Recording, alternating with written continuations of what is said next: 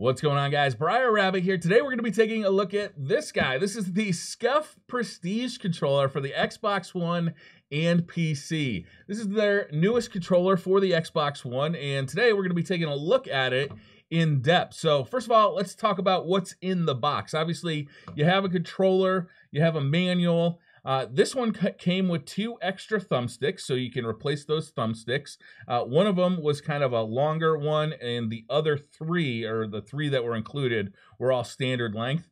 We also have a 10-foot braided controller. This can be used for charging or to directly hook up your Xbox One controller to your PC or Xbox. We have a 0.9 millimeter Allen key. This is actually for adjusting the trigger stops, actually the distance of the throw for the trigger stop. And then we have an EMR. This is a small magnet that is used on the back of the controller. You kind of place it there, and that lets you actually put it into kind of a programming mode, so you can program the paddles on the back of it. This controller itself has some really nice features to it. First of all, we'll take a look at the front. This has a removable faceplate, which is actually pretty cool. Now, on previous Scuf controllers, you had kind of a tool and you could twist off the friction rings to pull the thumbsticks on and off. With this one, you can just remove the faceplate itself. It's just held on with magnets. Let me see, it's a little fiddly here. You remove the faceplate itself, and you have access to the inside of the controller, and then you can just pop off the thumbsticks pretty easily. You can see they kind of pull right off, and they're keyed in a specific direction. So if you want a longer one, you can put a longer one on there. And if you want a shorter one, you can put a shorter one on. They are keyed, so you got to kind of find the square sides of it, and you just kind of slide it on there. And then you can put the faceplate right back on. So I kind of like that feature. I don't see myself replacing the faceplate to get different colors or anything. However, just being able to swap out the thumbsticks that easily, you don't have to go looking for a specific tool to replace the thumbsticks. You just pop off the controller top and replace the thumbstick as you wish. Moving on to the back of the controller, I think this is where things get pretty interesting. The first thing you'll obviously notice is the paddles. These are newly designed paddles for this controller, and you can see that they have quite a bit of a curvature to them, which I really like. What it allows me to do is put my fingers in a very comfortable position and just kind of press them in, as opposed to older controllers that had flat paddles. You had to manipulate them directly down. But these ones I can squeeze as opposed to push down, if that makes any sense. So I like those paddles quite a bit. This one also has trigger stops. So these trigger stops are a little different than anything I've seen in the past, in that they actually have these little switches here.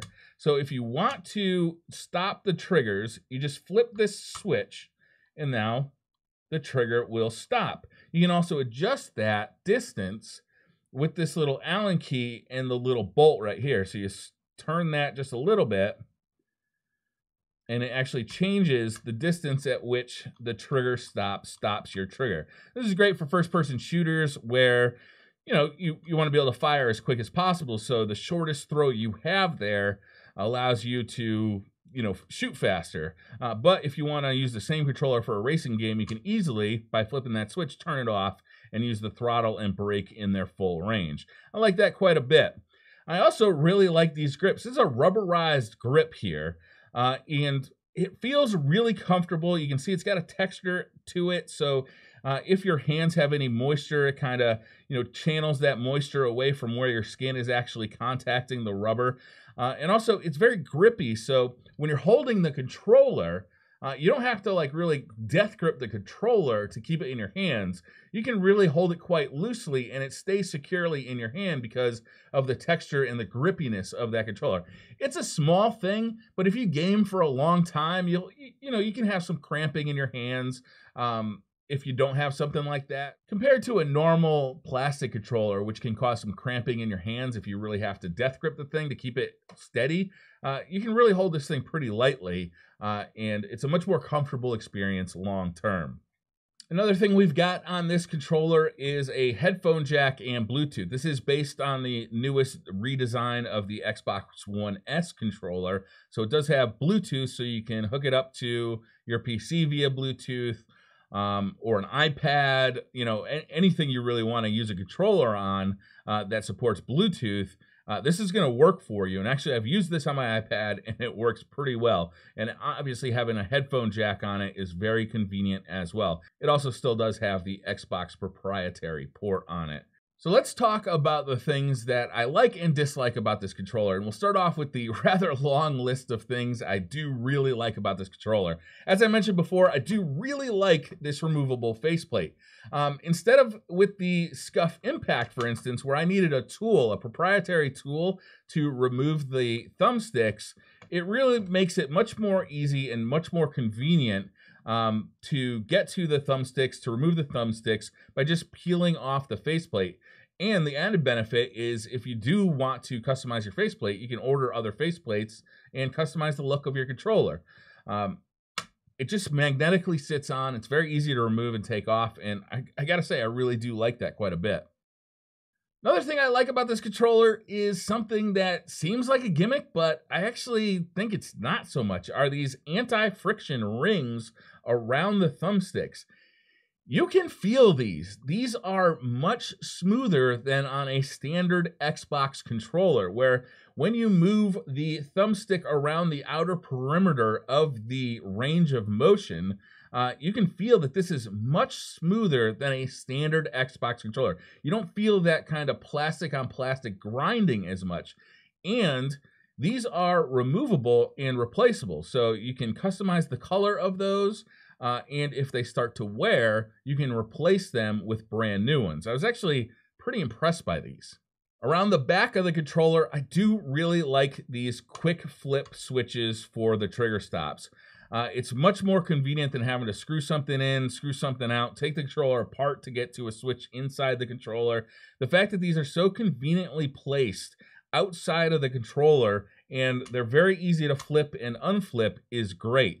Something that's not exclusive to the Scuf controller, but is on all new Xbox controllers, is a lithium-ion battery and Bluetooth. So this works as a perfectly good wireless controller, not only on an Xbox, but on a PC, on an iPad, frankly, anything that can accept an Xbox controller over Bluetooth. And that makes it much more usable on a variety of devices. I went and played Bloodstained on my PC for several hours with this controller over Bluetooth, and it worked great. The latency was very low. And I also did the same on my iPad, and with the same results, low latency, and it just felt great to use a real controller on my iPad playing Bloodstained. So I was actually really happy with that, and I'm glad that there's now Bluetooth and batteries included on standard Xbox controllers, as well as this Scuf Prestige controller. Another thing I really got to say I love is the shape of the new Prestige paddles. The fact that they are more contoured to the back of the controller makes it much easier to kind of press them in by pulling your fingers in as opposed to pushing them down. Ergonomically, they just feel better, and if you don't want to use whichever one of them, they're pretty easy to just pull off. You can just kind of push them up to the top of the controller, and then they just kind of peel off like that. And you can customize your controller by taking those on and off as much as you would like. So let's put this one back on.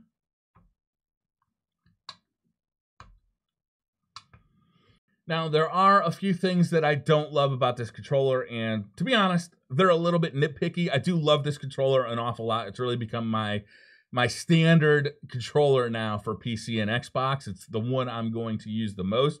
But there are a couple of nitpicks. First of all, this EMR tuning thing, it's cool because you put this magnet on the back of the controller and that enables you to engage, kind of its programming function. So you can program the controller. But, if you lose this magnet, you probably got to call Scuf to get another one. And frankly, it seems kind of gimmicky. I'd prefer if there was just a button on the controller to engage programming mode instead of having this kind of magnet system. There may be a reason for this. I can't imagine what it is. But frankly, it's a gimmick that to me, it probably adds cost to the controller, and if you lose the magnet, then you got to call Scuf to get another one. I'd prefer a button, to be honest. The other thing is there is a little bit of a vibration in the controller when I hit the leftmost paddle on the back. It feels like there's like a spring that kind of goes twang a little bit on the back of that. To be honest, I don't feel it when I'm playing games, but, you know, when I'm just holding the controller, I can feel it, and it does kind of, it detracts from the overall quality feel of the controller. My final downside isn't necessarily a downside about the controller I have, but about the controller I would like to have. So in the past, Scuf has actually made new casings for controllers. Look at the difference between these two PlayStation controllers. These are both Scuf controllers. This one uses the standard PS4, layout and plastic, but this one is still a PlayStation controller, the Impact, but it uses brand new plastics, and frankly, the Impact has become my favorite controller that I own. It's bigger than the standard PS4 controller. It's more comfortable than the standard PS4 controller. There's really no downsides. But if you don't like the Impact, you can still get a Scuf version in the standard PS4 controller shape.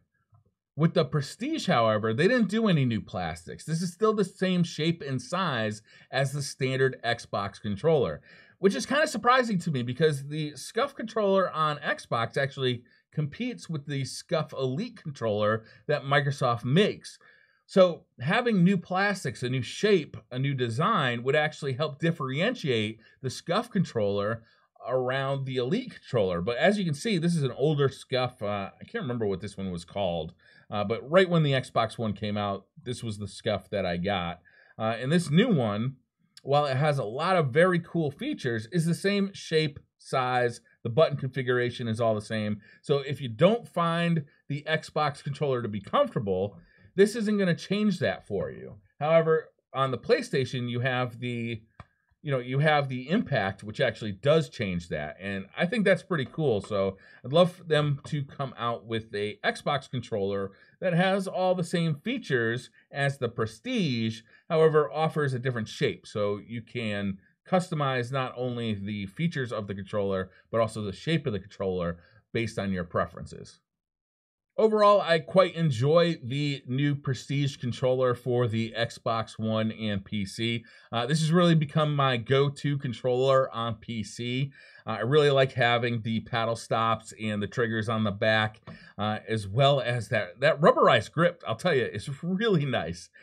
So this has really become my favorite controller for the Xbox. These things are available on Scuf's website. I think they're anywhere from about $150 to $200-ish, depending on what options you want and colors and features and all of that. They are really customizable.